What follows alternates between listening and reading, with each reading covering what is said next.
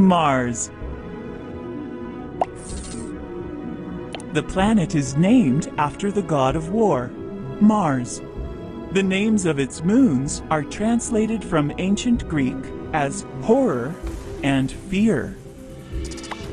During the Martian winter, almost 20% of the atmosphere on Mars is frozen. The northern hemisphere is sleek and plain, and the southern is cut with craters. Let's meet our closest neighbor, Mars.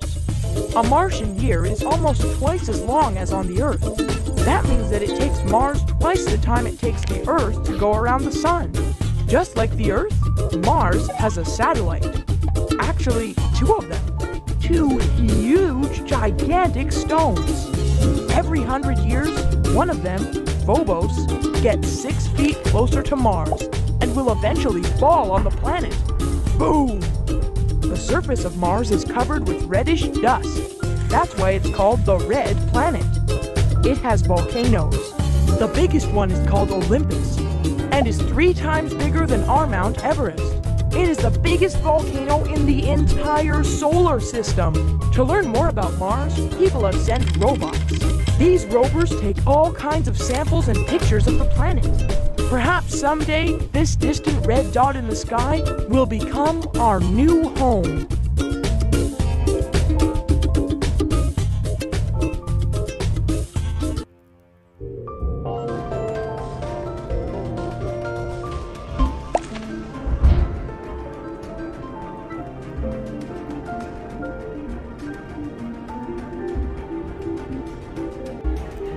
Jupiter.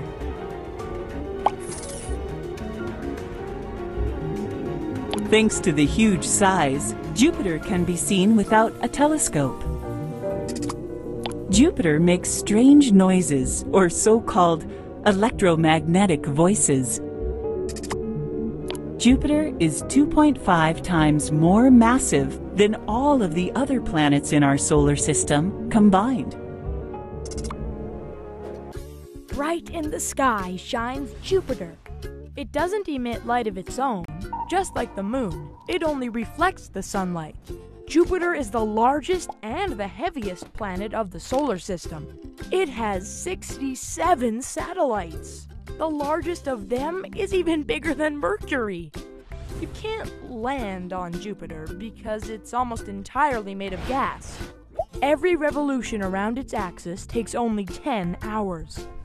This crazy speed causes different atmospheric phenomena, such as hurricanes and storms.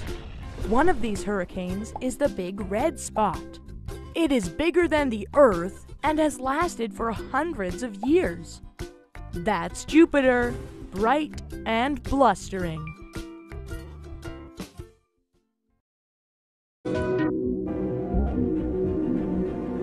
Saturn. There is a gigantic cloud hexagon on the northern pole of Saturn. The biggest moon of Saturn is Titan. It's the only moon in the solar system that has atmosphere. The Saturn rings are mostly made of ice particles. Saturn is the 6th planet from the Sun and the 2nd largest planet in the solar system. It belongs to the so-called gas giants, which consist mainly of various gases and do not have a solid surface. If you could put Saturn into water, it would float to the surface because hydrogen and helium, which make up a large part of the planet, are lighter than water. Saturn is famous for its rings, which consist of a large number of ice particles, ranging in size from specks of dust to a 3-story house. To ride along one of the rings in a car, we would need a long journey over a year. At the same time, the rings are so thin that if we were on the equator of Saturn, we would not even notice them. Saturn, also known as Lord of the Rings, is the farthest planet that can be seen with the naked eye.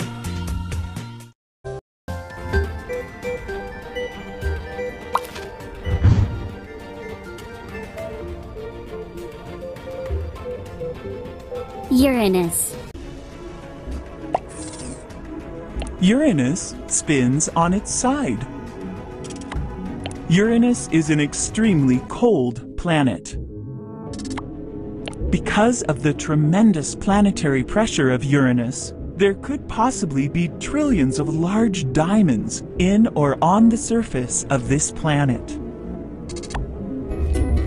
For a long time, people thought there were only 6 planets because they are easy to see in the night sky.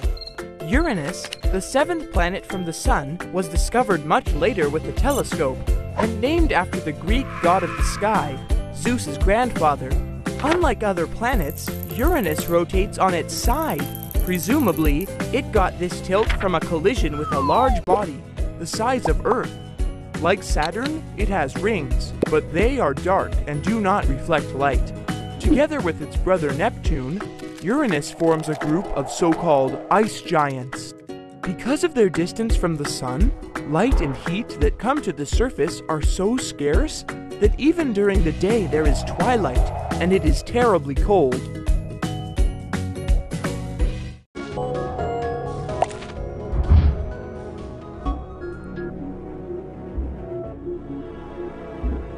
Moon.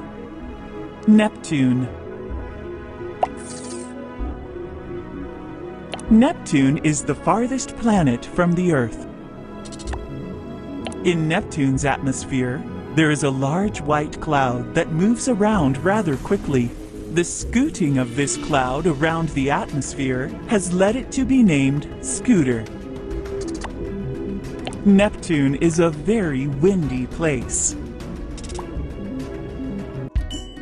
After the discovery of Uranus, it took 60 years and a small area of its orbit to notice that there was an unknown object affecting its trajectory. This is the way Neptune, the 8th planet of the solar system, was first predicted and later discovered. A year on Neptune lasts for 168 Earth years. Since its discovery, only 1 year has passed on Neptune. Neptune is 30 times farther away from the Sun than our planet, so it is very cold there.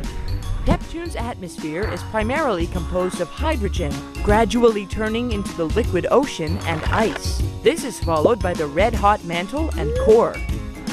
The winds on Neptune are the strongest in the solar system. Their speeds sometimes exceed 2,100 kilometers per hour.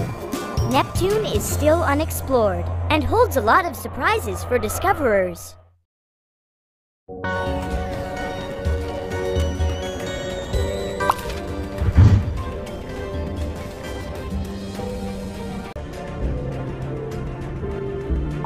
Hubble. In 15 years of working in space, Hubble has taken over 1 million pictures. With Hubble's help, we've learned that most of the stars in our galaxy are forming planets. Hubble was launched in 1990 and has been working on its orbit for over 20 years. You have probably noticed that the stars don't shine as bright in the city as they do in the country. That's because the city lights are so bright, they outshine the distant light of the stars. That is why it is much better to put telescopes on mountains and far away from big cities. This way, you can see many more stars. But even then, some light gets lost in the atmosphere. That's why scientists decided to send a telescope to space. This telescope is called Hubble, and it helps us uncover wonders we'd never have dreamed of. Taking pictures of different parts of space, it discovered many interesting facts about our universe, found new galaxies, saw nebulae, distant stars, and planets. Every day, Hubble sends 80 gigabytes of data to the Earth, where scientists study it.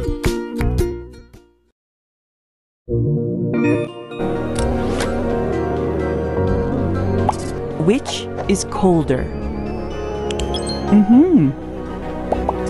Which is closer to Earth? Which has got moons? Mm-hmm. Which is hotter? Mm-hmm. Which object weighs more? Mm-mm. Great! New mission available.